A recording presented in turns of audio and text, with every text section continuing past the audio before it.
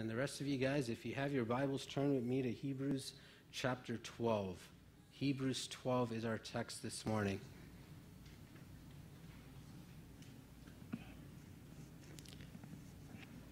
I'm going to read from verses 5 down to verse 17. Hebrews 12, verses 5 down to 17. And have you forgotten the exhortation that addresses you as sons? My sons, do not regard lightly the discipline of the Lord, nor be weary when reproved by him. For the Lord disciplines whom he loves. He chastises every son whom he receives. It is for discipline that you have to endure. God is treating you as sons. For what son is there whom his father does not discipline?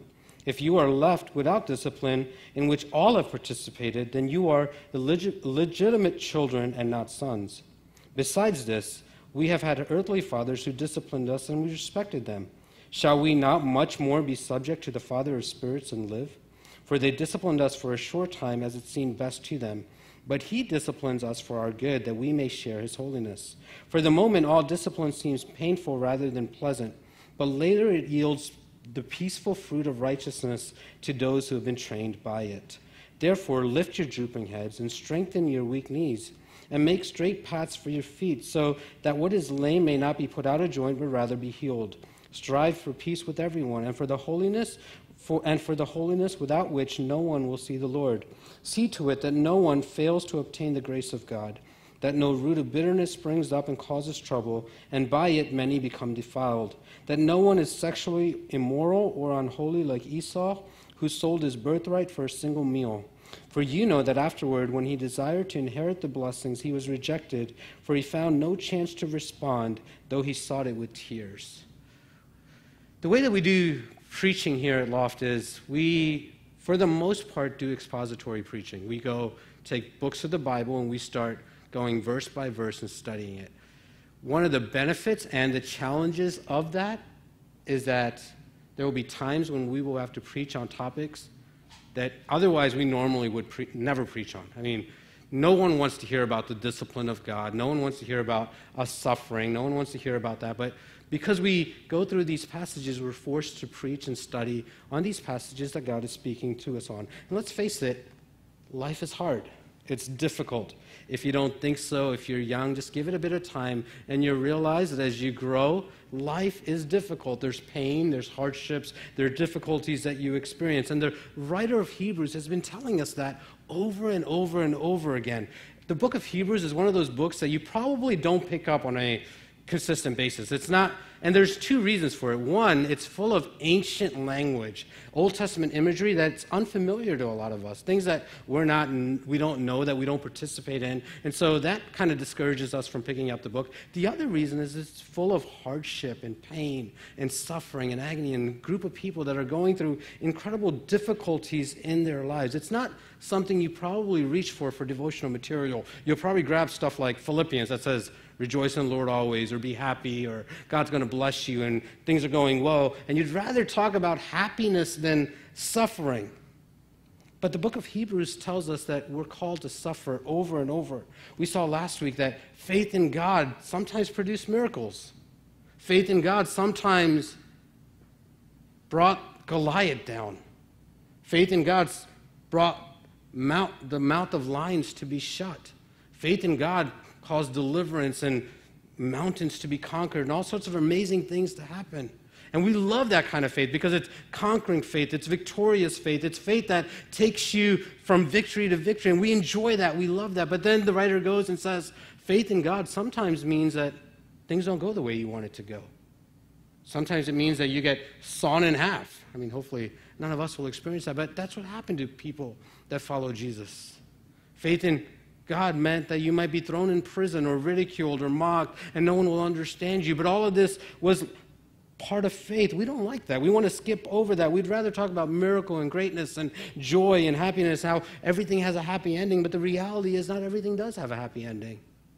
That there are times in our lives that we experience pain and anguish and turmoil, and that sometimes life doesn't make sense. The writer reminds us in Hebrews that we're called to suffer. And he begins chapter 12 and he says that your life is like a race.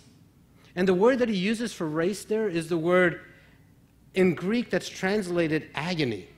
So he's saying your life is a race, but it's not like a jog where you're smiling at everyone that's running alongside of you. And forgive me, but jogging and smiling for me doesn't make any sense at all, period. Running doesn't make sense at all for me, period. But he's saying it's not a jog where you're enjoying it. It's a marathon where you have to train and be disciplined. And at the end of the day, it's going to feel like you've been run over by something. It's going to feel like every muscle in your body is going to ache, and it's going to be hard, it's going to be difficult, but it's going to be worth it. Our life has moments of agony, of pain. First Peter tells us that you've been called for something. And Peter, what have we been called for? What have we as believers been called for? And here's what Peter says. He says, just as Christ suffered, leaving you an example, so you too must follow in his example. You have been called to live a life that sometimes involves suffering. So it's important that you grasp this in your life, maybe now or maybe in your future, because there will be times in your life where things won't make sense. There will be moments of your life where you'll say, God, why is this going on to me? There will be moments of your life where you'll say, God, I'm following you, I'm obeying you, I'm doing everything you're calling me to do, but why is life hard? Why is life difficult? Why isn't things turning out the way I thought it would turn out? Why is it painful? And our writer is giving us perspective. Listen, if your idea of faith ends with David killing Goliath, or if your idea of faith ends with the mouth of the lions being shut, if your faith ends there, you're doomed. You're going to be discouraged. You're going to be defeated because life doesn't always turn out perfectly. There are going to be times in your life that the lions will eat you instead of having their mouth shut. And yet, faith says, I'm going to trust God no matter what happens to my physical body. No matter what happens around me, I'm going to trust that God knows what's best for me. And the writer is writing to an audience that's going through incredible hardship. We talked about this, but the church in Rome that he's writing to is a small group of believers, maybe 30, 40 people meeting in a house who love Jesus or following Jesus because they see that Jesus is better than everything else, but they follow Jesus, and all of a sudden everything becomes horrible in their lives. Their family rejects them. Their friends have turned their back on them. The family business has been taken from them. They've been kicked out of the synagogue, which was just a place of worship. It was also a social place where you got together to hang out with people. The government has come in, taken their lands, their possessions, thrown them in prison. Life became hard and difficult for these group of people for following Jesus. Life isn't going well for them at all. And so we need to understand what's going on in their lives and then be able to apply it to our lives. Listen, because life, God doesn't follow your script and your plans for your life. He doesn't do things the way you want it to be done. Think about this church in Rome. They give up everything to follow Jesus, and I don't think they said, hey, I'm going to follow Jesus so I can die for my faith. That's not probably what they thought. They probably thought, I'm going to follow Jesus and God's going to bless me and take care of me, and all of a sudden they're getting thrown in prison. It didn't go out the way they scripted it. Listen, you can't just trust God for your agenda. You got to be able to say, God, will you give me your agenda and let me trust you that you know what's best for me? See, what these guys needed more than anything else in life right now was perspective.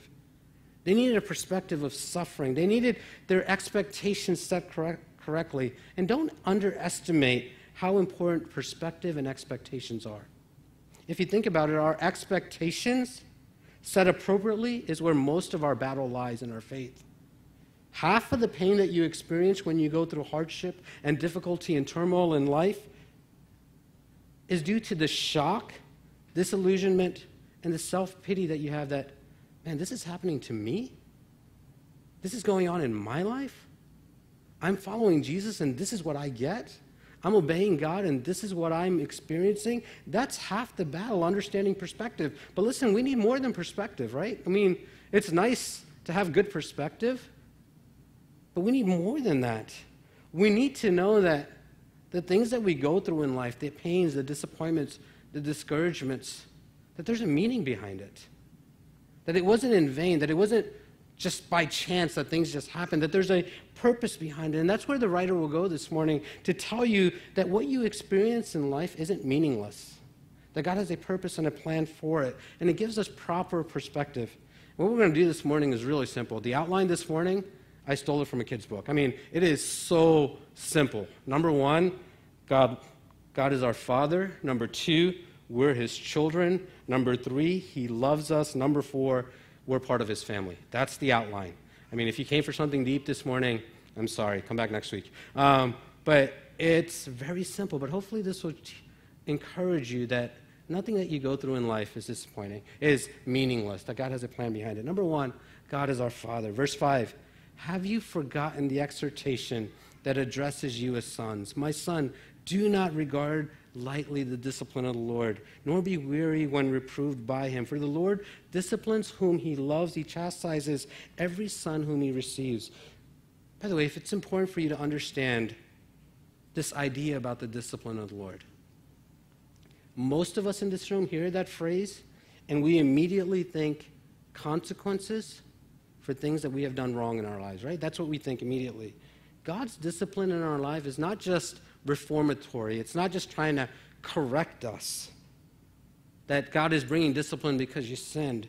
It's more along the lines of having structure, having organization, being organized in life. It's kind of like the idea that me telling my kids it's not good for you to have candy and a can of Coke for breakfast. They don't understand that. I do. They won't understand why I forbid them from eating candy and Coke in the morning. They don't understand it's not good for them, but I do. And so it's discipline saying, this is what you eat for breakfast, this is what's good for you, this is what's healthy for you, this is not healthy for you. You might not understand it right now, but listen, we do, and you've got to trust us. And in chapter 12, we see this imagery of this race and the idea of God being our coach. He's encouraging us, he's pushing us, he's telling us to run. And then all of a sudden we get to verse 5, the verse we just looked at, and the imagery changes from God being our coach to God being our Father. He goes into this whole spiel about God is our Father. And that seems weird. Here's God. Here, we're in this race. We're running. God's our coach. He's motivating us. He's pushing us. And oh, yeah, by the way, he's your coach, but he's also your dad. He's your coach, but he's also your father. And you would expect God to be like your coach that's pushing you, but not your father. And the change in metaphor there is actually to help us, because when you're going through hardships in life, and when you're going through difficulty in life, and when life doesn't make sense, it's not encouraging at that point to see God as a coach. But it's incredibly encouraging to see God as a father. Not just a father, a loving father. The image helps you process the situation which you're finding yourself in. And it says here that God, as your father, brings discipline into your life. And that sounds harsh. It sounds like retribution or payback or consequences or punishment, but that's not the word actually. The word discipline there is the Greek word paideia, from which we get the English word pediatrics or pediatrician. So it makes more sense when you hear that God brings discipline. Think of the idea of pediatrician. A pediatrician is someone who looks out for the welfare, the health, the goodness of a child. Listen, sometimes a pediatrician has to draw blood, right? And he doesn't do it because he's mean to the child. He does it because he loves the child.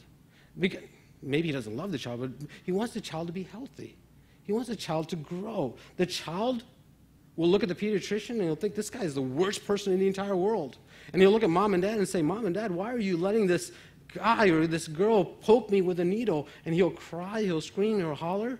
But the pediatrician knows that this little momentary pain will bring good later. The mom and dad will allow the pediatrician to hurt the baby for a little bit just so that it could avoid sicknesses in the baby's life later. By the way, with our first child, Nicole, when she got shot, her first shots, I saw her cry. I wanted to hug her and embrace her. I'm like, man, don't hurt my baby. Don't touch my baby. The second one was a boy, so he handled it a little better. By the time we had Mike, I was like, get over it. He can handle it. The other two got along fine. You'll be fine as well. So it changes perspective, even over time, of just thinking about how discipline is important.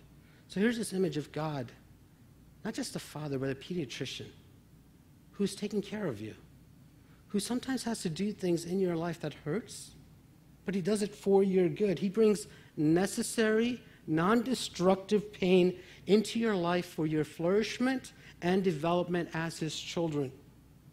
Listen, there's two ways that we can respond to that, typically. We can either clam up or we can freak out. You can get all worried or you can get mad and yell. And there are the two responses that you typically have. And the writer says in our text that you can regard lightly the discipline of God, or you can grow weary in the discipline of God. Let's look at those for a second. The idea there of regard lightly, it's a stoic response. It's the idea that you despise or disdain. It's a person who looks at suffering and pain and hardship and says, this will eventually be over.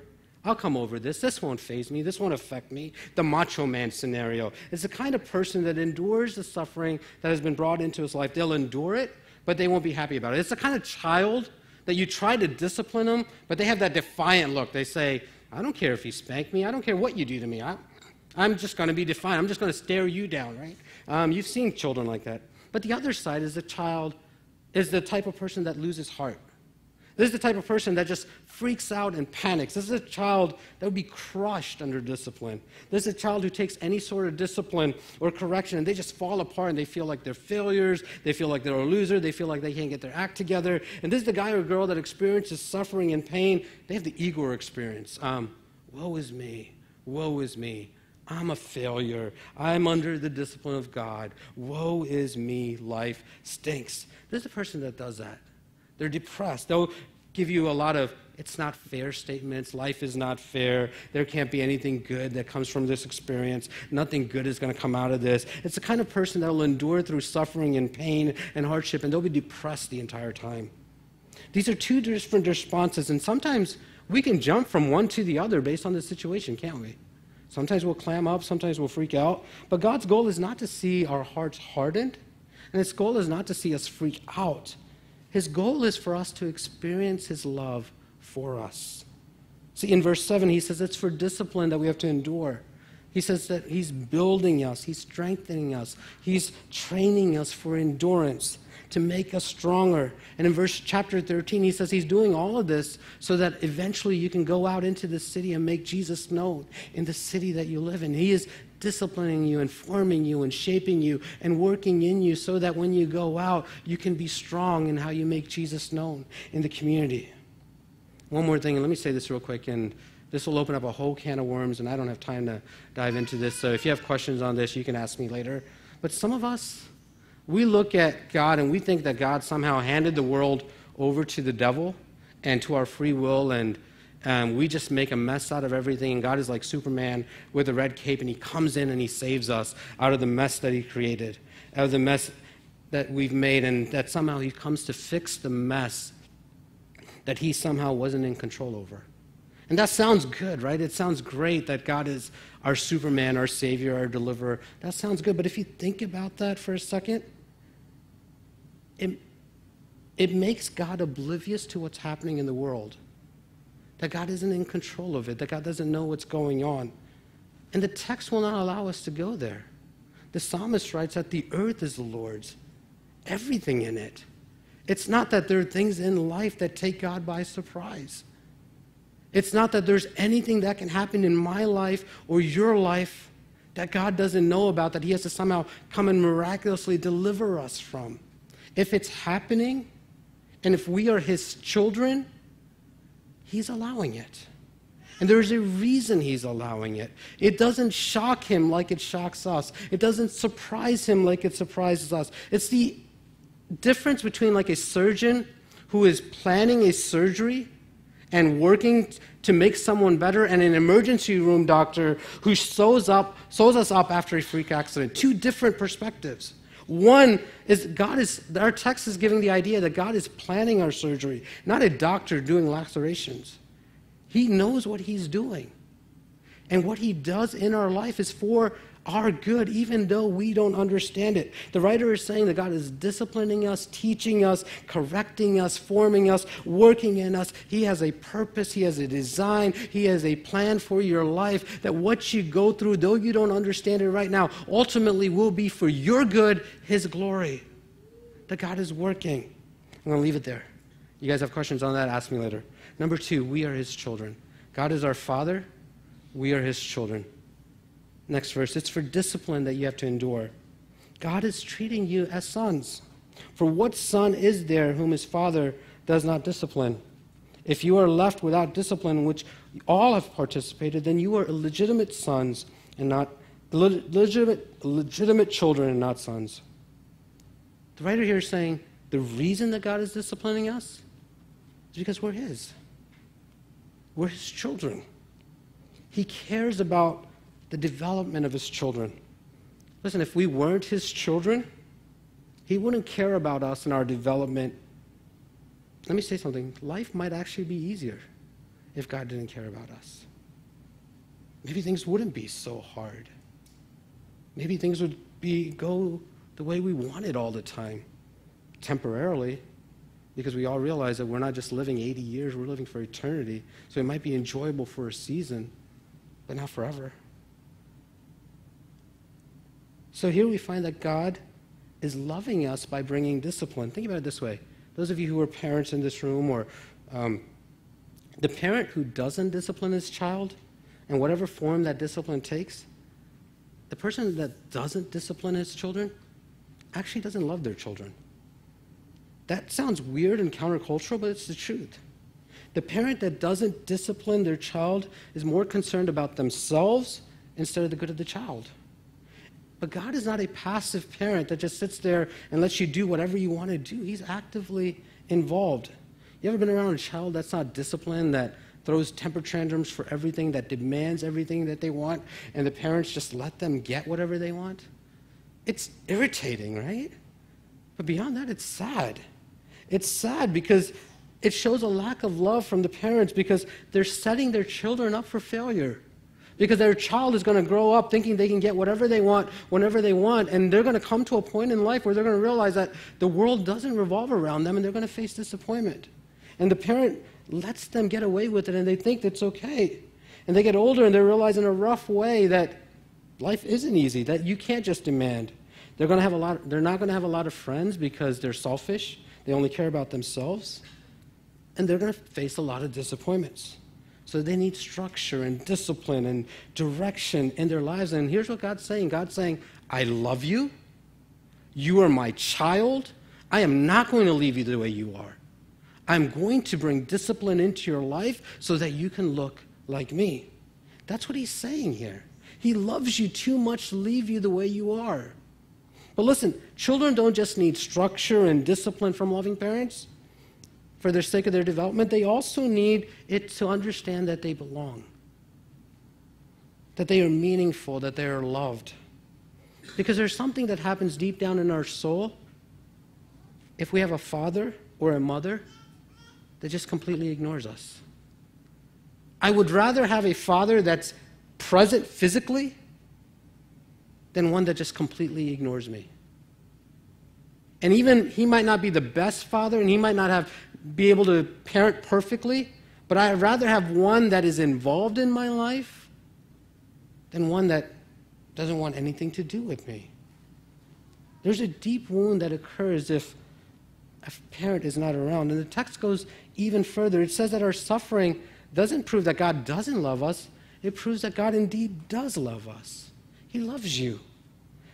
There are plenty of kids you look around and you wish that you could take them in and you can give them discipline and structure and direction in life. And you wish you could do that, but you don't do anything about it. I mean, you wish it for a moment, but then it's gone, right? But if they're your child, you stick with them. You stay with them. You bring discipline to them. You love them. But you don't discipline another child, do you? That would be a bad thing. You'd end up in jail, right? I mean, but you do with your children. You discipline your kids. You love your kids. When it's your kids whom you love, you don't let them remain the way they are. When you see your kid acting out, you discipline them because you love them. You want them to like you. You want them to be your friends. You want them to know that you care about them. But deep down inside, you know you can't just be their friend. You also have to be a parent, which means that sometimes you have to do things that they don't like. Sometimes you have to do things that are painful for them. Sometimes you have to do things that they don't understand. You give them structure and discipline to shape them into the man and woman that God wants them to be. You demonstrate in that process that they are your children that you love. That's why you do it. You aren't doing that with any other child. You only do that with yours. And they're not going to understand it at an early age. But eventually you do. But listen, even if you're a good parent, even if you are a perfect parent, your child is not always going to understand why you do what you do, right? They'll think it's too much. They'll think it's too long. They'll think you're not fair. They'll think you're mean. And all of those words will come out of their mouth. Trust me. they'll come out of their mouths. And sometimes they're right. Sometimes it is too long. Sometimes it wasn't fair. Sometimes we were mean because we were responding out of our anger or hurt instead of really wanting to discipline our kids. We're not perfect parents. Sometimes when you have multiple kids, the wrong kids get punished for something that the other kid did, right? My brother got away with so much stuff because by the time my parents disciplined me, he somehow weaseled his way out of getting punished. And the wrong kid would get punished, right? Now, I'm not looking for your sympathy or anything, but that's just reality. But God, He's a father just like us, or a parent, but He's not like us. He's a loving father to His children who knows us all the way down to the bottom, and He knows how to bring discipline and to structure to the degree that is just right in helping us build endurance so that we might be brought our greatest joy. God's discipline in our life is proof that we're His children. Let me be honest. Sometimes it feels the exact opposite, doesn't it? We feel that suffering is the opposite of love.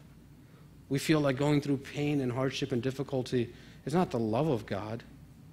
It's the wrath of God. It's like, God, how can you allow this to happen in my life? How can you allow me to go through difficulties and pain? We feel like it's more God's wrath than God's love. Do a Google image search on the wrath of God, and all the images that pop up is this finger with lightning bolts coming at a person or at the earth. And that's the imagery that you have of the wrath of God. But can I suggest to you that if you look at Romans 1, the implication of the wrath of God is not God pouring His wrath out on us, but the wrath of God is God letting us go and letting us live our lives without Him. That's the wrath of God. Let me read Romans 1, just a few verses there, from verses 18 down. For the wrath of God is revealed from heaven against all ungodliness and unrighteousness of men, who by their unrighteousness suppress the truth. For what can be known about God is plain to them, because God has shown it to them. But they reject God. Claiming to be wise, they become fools. They exchange the glory of the immortal God for images resembling mortal man and birds and animals and creepy things. And listen, therefore God gave them up in their lust of their hearts to impurity, to the dishonoring of their bodies among themselves, because they exchanged the truth of God for a lie and worshipped and served the creature instead of the Creator, who is blessed forever. Listen again. For this reason God gave them up to dishonorable passions. Women exchanged natural relations for those that are contrary to nature, and men likewise gave up natural relations with women and were consumed with passion for one another, men committing shameless acts with men and receiving in themselves the due penalty of their error. Again, and they did not see fit to acknowledge God, therefore God gave them up. Do you hear that? 3 times in this one passage. God gave them up. That's the wrath of God. The wrath of God is God doing nothing in our lives. God not being involved in our lives. God saying, you want to go your own way? Go your own way. Do your own thing. When there's suffering in our lives, when there's pain and hardship, we can look to it as children of God, and we can say that God is actively involved in our lives. He doesn't want us to remain the way we are. He doesn't want us to be the same way. He loves us enough to discipline us, to make us more and more like Jesus. Suffering, pain, anguish, disappointments is God forming us and shaping us so that we become more like Jesus. Listen, God letting me go my own way and letting me go and not being involved in my life is a much more scarier thought to me than lightning bolts. That God wouldn't care and be interested in my life. The indifference of God in my life. That's a scary thought. The wrath of God is not just God seeing something and attacking it. The wrath of God is God seeing something and saying, I'm not going to do anything about it. That's the wrath of God. So if you're His, and this morning if you're going through hardship and difficulty and pain, can I encourage you? God loves you. God loves you. God is not letting you go easily. He doesn't want you to remain selfish. He is stripping you off of idols in your life. He's not just treating you as slaves. He's not treating you as an enemy or a traitor or a felon, though it may feel that way. If you are His child, this is not how He is treating you. He is treating you as His child. He loves you. The question is, will you believe it? Will you trust it? And listen, God probably will not tell you why it's your turn and why things are hard and why this is happening to you and how long it's going to last and when it's going to get better. And God's not going to give you all of those answers. But remember, we see through the eyes of children. God sees through the eyes of a parent. And that leads us to the third point. God loves us.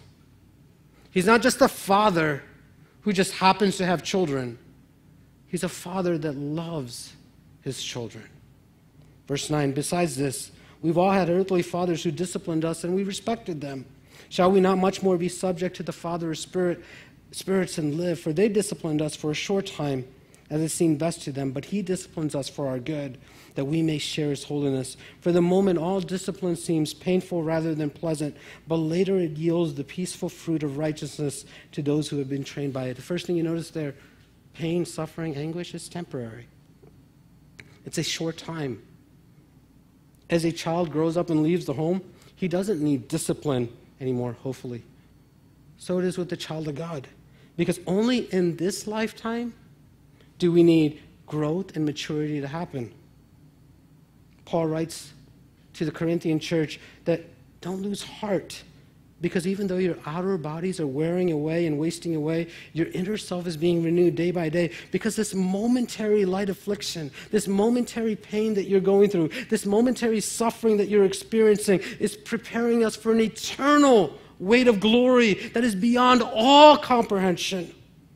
And as we look to the things that are not seen but are unseen, for the things that are seen are transient, they're here, there, today, and gone tomorrow, but the things that are unseen are eternal.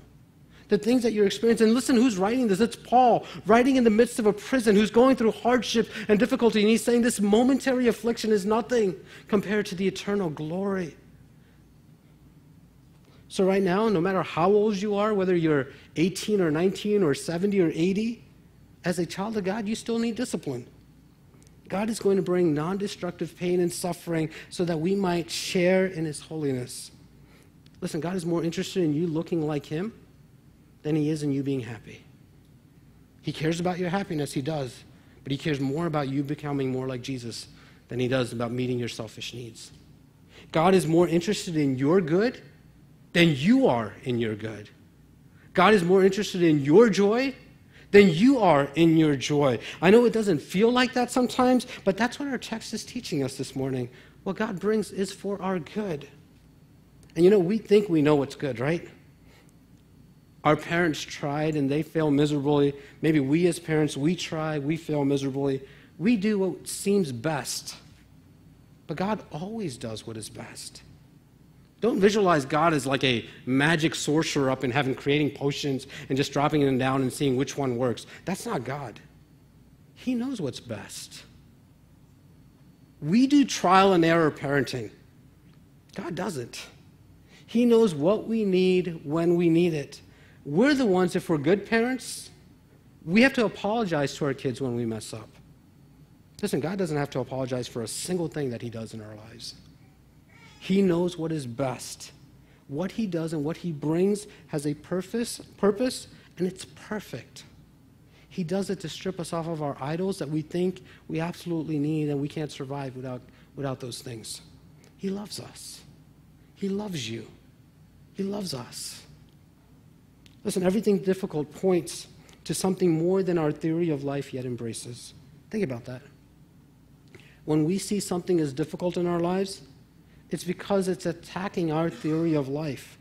The script that we've written out, something difficult happens, and all of a sudden it feels like that script just got torn up and thrown away, and we freak out. Our theory of life, what life is supposed to be, gets disrupted. We had plans and dreams and goals and aspirations, and all of a sudden God comes in and he changes those. Many times a difficulty or a pain comes to us and makes us question the idols that we have held up as the ultimate, because God is interested in making us holy, not making us satisfied. He's more interested in us becoming like him than in us staying the way we are. He's more interested in your joy and your good and making you more like Jesus than he is about making you successful. He'll give you all of those things, but he's more interested deeper in changing your life. J.I.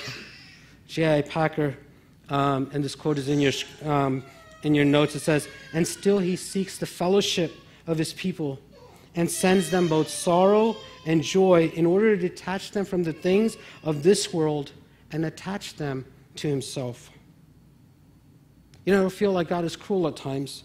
It'll feel like nothing good is going to come from tragedy. You think that you can't see any reason why this is happening in life, and if you can't see it, then there is no reason. But think about that reasoning for a second. You are assuming that you can see every reason for why things happen in your life, that you have perspective from every single angle. And the reality is you don't. Remember, we have the vision of children. God has the vision of a parent. We have the vision of creatures. God has the vision of a creator. We have the vision of finite people. God has the vision of an infinite being. And so if God is eternal, and he is, and if God is all-wise, and he is, and if God is omniscient, and he is, that means that a God who sees the end from the beginning, who is the author and the finisher of your faith, and their life that you only see a portion of, if God is all of that, then he has reasons that we cannot see or understand that are consistent with him being a loving father, because he sees the end from the beginning. He knows what's good for you, even though you don't understand it. That's what it means to be God. Verse 11, it says, "For the moment all discipline seems painful rather than pleasant, but later it yields the peaceful fruit of righteousness to those who've been trained by it." Here we have more of the love of the Father to us as his children. He says it will be painful, but it will be worth it. God's discipline is like medicine or surgery or physical therapy. You submit yourself to it. It isn't fun. It doesn't taste good, but you do it for the ultimate good of your health. Here it's saying that God is going to bring something better to your life because of it. And he isn't just going to bring fruit. He's going to bring peaceful fruit, sweet fruit, the fruit of a changed life, the fruit of a Christ-like life. God will take out the chisel and he'll chisel away your stony heart and chisel away the things of your life that are not like him. And it will be painful. But listen, the art that he creates at the end will be beautiful. It'll be worth it. That's what he's doing. He's disciplining us. He's shaping us. He's molding us. He's taking us through things that we don't understand at all. I shared this before. When we started Loft City, I had dreams, aspirations, and goals of what this church was going to look like, and God began to shatter those dreams. Came to a point in 2012 where I wanted nothing to do with this place. I was here showing up for the sake of showing up, and felt like, God, I feel like nothing good is happening, nothing is growing, and God put me under the discipline.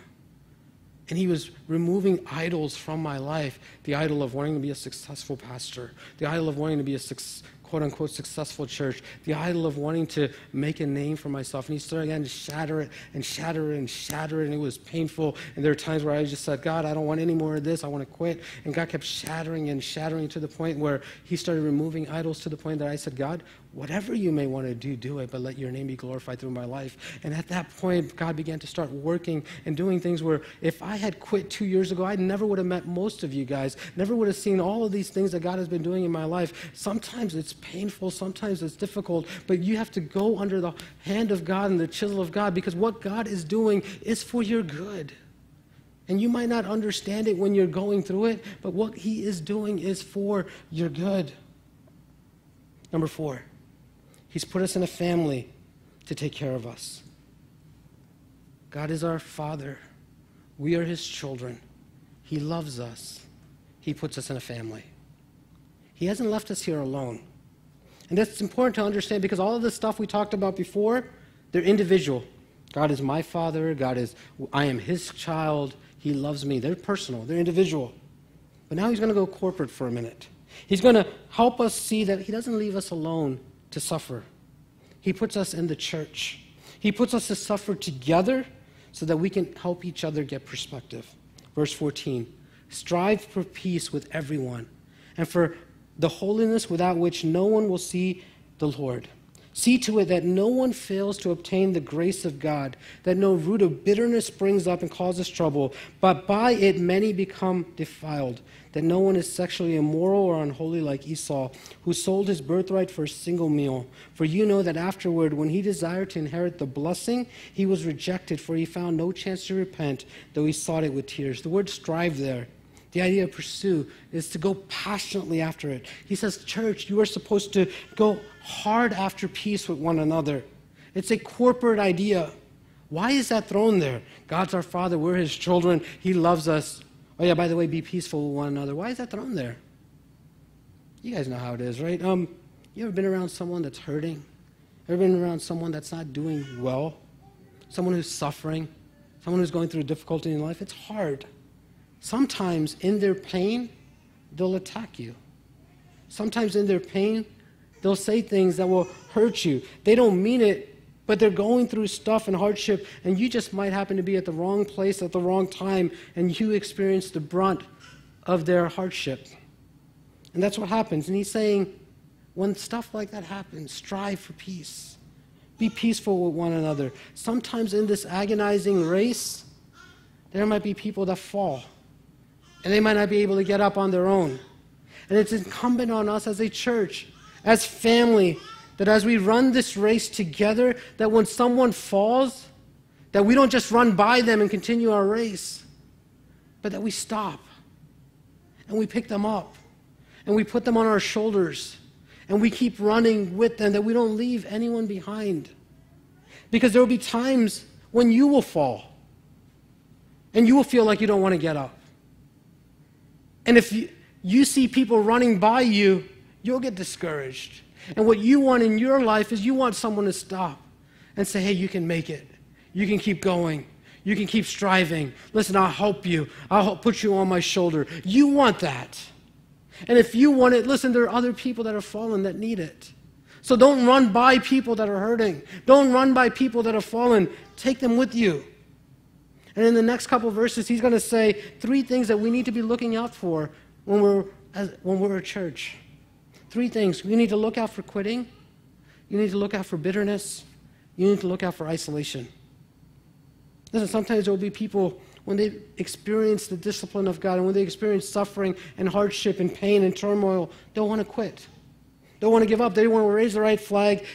You guys ever been there? You just want to sit on the track and just sit there. You don't want to go anywhere. Listen, as a church, we need to be looking out for that. We need to be looking out for one another, especially people that we see are slowing down. That's what we're supposed to do as a church, as family. This is why God gave us the church, so that when we go under discipline of the God, that we may have people to help us so that we don't quit. Listen, guys, bottom line, you will never grow, you will never survive apart from the church. If you think you can survive in this agonizing race, in this life called the Christian life by yourself, it's not going to happen. You can't make it alone. You need the church. Sheep don't survive apart from their flock. The second thing he says is look out for bitterness. Watch out for poisonous people. Here's how it works. You have a person in the church who looks at their suffering and pain, and they go, I deserve better than this. This is not what I signed up for. This sucks. I thought when I came to Jesus, life was going to be so beautiful and things were going to be great, but life is hard. I deserve better than this. And then you start taking it out on other people, and you take it out on the church, and you take it out on God. You become a bitter person. And it spreads from one person to the next. Do you realize that when you're suffering and you don't handle suffering well, and you start attacking people around you and you start pushing people away, do you realize that it's not just about you, but when you do that in your individual suffering, you let it affect the entire church, you hurt all of us. You hurt everyone. Because we're part of one body. We're not separate people, we're one body. And when you are bitter and when you are hurting and you don't allow the rest of the body to minister to you, you affect the whole church. We're family, and for you to suffer and push us away is causing all of us to suffer. But this is what it means to be a family of God. So we got to watch out for bitterness. It's a horrific disease of the soul. And when you get bitter, you start looking for ways to make people unhappy around you. You got to watch out for that. And if you're there, you need to repent and you need to come to people and say, listen, I'm bitter. I need help. Pray for me. Encourage me. Push me along. I feel like I'm doing this and nothing's going and my heart is getting hard and I can't do this alone. Find people around you. And the third thing he says is watch out for isolation. This is where that whole Esau story comes around.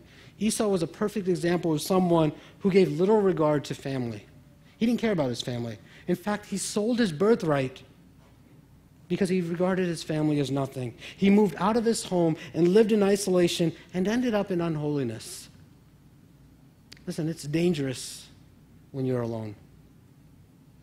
Isolation leads you down a downward spiral. You know how this works, right? You get isolated, you get lonely, you start to suffer, things get hard. Here's what you do. Man, I'm hurting. Man, I'm tired. Man, life is difficult. I'm just going to go sin. You might not say sin, but you're going to go find something pleasurable to do that hurts your relationship with God. You might not have that logic, but that's what you do. You look for something to do to make you feel better than where you are right now, and so you reach for idols out there. It happens all the time. And it never works, right? It just brings you sorrow and pain like we see in Esau's life. Guys, Satan's strategy is to get you isolated. Because when you are isolated, you're easy picking. To get you detached from church, to get you detached from community, to get you detached from the family of God is always his methodology to attack you. You start suffering, and because you're isolated, instead of running to the church to walk with you, you start blaming the church and the people in the church. You say things like, no one else will ever experience what I've experienced. No one else will ever understand what I'm going through. No one else cares about me. You start assuming things about people. You assume that certain looks means that people don't want anything to do with you or they don't like you. I saw how they looked at me. Right? And then you start isolating yourself with people. You start assuming that the pastor says something on stage and you immediately assume that he's talking about you. He's taking shots at you. By the way, I'm never talking about an individual up here. If you feel that, it's probably the Holy Spirit. Okay? It's not me attacking you. 1 Peter 5, Peter says, be sober-minded, be watchful. Your adversary, the devil, prowls like a lion, a roaring lion, seeking whom he may devour. He's a lion. He's seeking someone. What does a lion do when he's hungry? Does he go after the entire herd? He doesn't. He sits, he waits, he watches for that one that leaves the herd, goes off on their own. And when that sheep or whatever it is isolated by themselves, the lion will pounce all over it. He waits till they're isolated. That's what the devil does. He tries to isolate you, making you assume things about people that aren't true, making you assume that people are thinking about you in ways that they aren't thinking about you, making you think that the world is against you, the church is against you. He tries to isolate you. And you need to be mindful of that. And instead of allowing people to step into your life and help you, you run out by yourself and all by yourself, and the enemy attacks you and destroys you. This is what happens. Let me say two things on that. If you are isolated, you need to be in community. You need to let people know that you're hurting. Because we cannot assume and know everything that's going on in your life. You need to say, I need help. The flip side of that, church, if you see people walk in here and they're alone and they're not talking, you need to make every effort to love them, to embrace them, to get to know them, to welcome them as family. They're not friends, they're brothers, they are sisters, they're family. We don't need cliques in here. We need to be family. We don't need one group here and one group there, and as someone shows up and they don't know where to go. We need to be a family together. We're family. You are my brother. You're my sister. I need to take care of you. You need to take care of me. We are family. No one goes isolated. This isn't profound theology, and you've heard this before. God loves you. God loves you. No matter what's happening in your life right now, no matter what you're going through, you need to know that God loves you through that. He's bringing non-destructive pain because he loves you. I know it feels destructive, but listen, it's for your good, to mold you and shape you into the person that God is calling you to be for his glory, for your good. He's more interested in your joy than you are. Listen, that doesn't mean it's going to be easy. It doesn't mean that you're going to understand all that you're going through. It doesn't mean that you'll have an answer for everything you experience in life. But one thing is very clear, and one thing that you can never say in your life is that God doesn't love you. And that's why this is happening. You know why that is? Because God isn't indifferent to us. God is not passive. You know how we know? We know by looking at the cross. The one thing that is very clear when we see the cross is that God loves us. Because at the cross we see that God is not passive, but he actually comes down. He suffers in our place. And there's a statement that Jesus makes on the cross. He says, my God, why have you forsaken me?" Do you know what happened at that moment on the cross? At that moment, Jesus became sin for us. And the Father, who had an eternal relationship with his Son that never broke, was always full of joy, always in communion, always in relationship. At that moment, the Father turns his back on the Son. For the first and only time in history, the Father and Son's relationship was broken. Why? Because the Father couldn't look on sin. His Son became sin for you, for me. He lost the relationship with the Father for a moment so that he can bring us into the family. And the Father lost the relationship with the Son for a moment so that he can call us children. So he can call you the son and the daughter of God. That's what he did. So you cannot say that what you're going through is because God doesn't love you. He loves you. You are loved by God.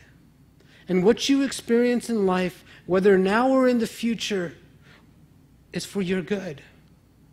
He will never abandon you because Jesus was ultimately abandoned for you.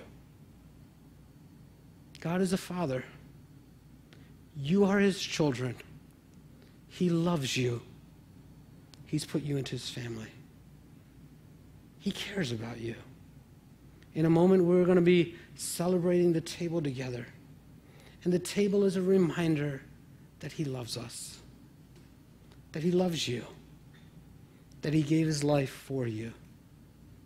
The way we celebrate the table here at Loft City is we encourage you to meditate on the word as the worship team plays.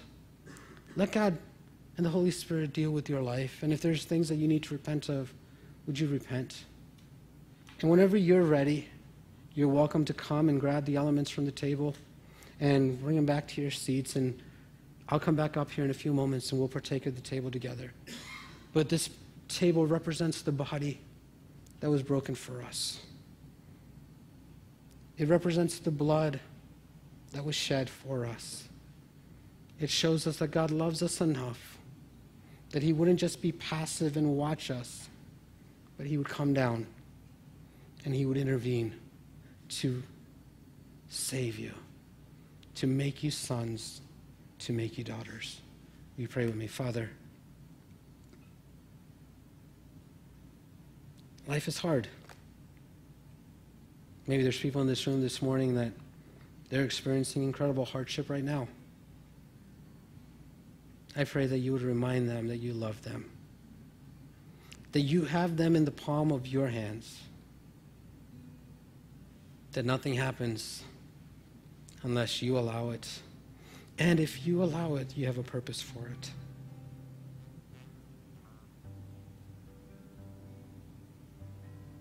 It's so easy to look at life and think that this 40, 50, 60 years is all there is, but help us not to forget that we are being molded for eternity.